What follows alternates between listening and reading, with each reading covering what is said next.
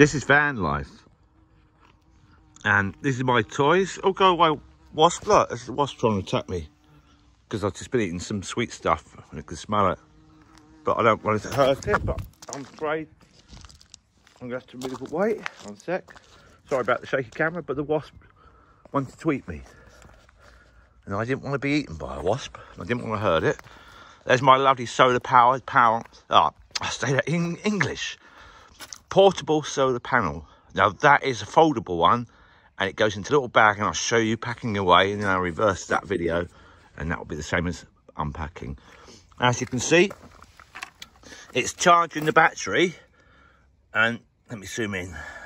I'll actually move my hand closer. 14.2 volts roughly in that battery. If I take the charge, take one of the wires off the battery, you can see that sun is producing. Let me get the angle of the light right.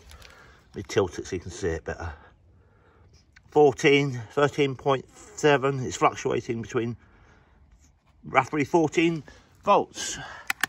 So as you can see, it charges these little toys here, although I'm using a power bank for that. Now this is how simple it is to pack away. You just unplug that lead, fold this leaf in, fold that leaf in, fold over that way, and then put it up the right way.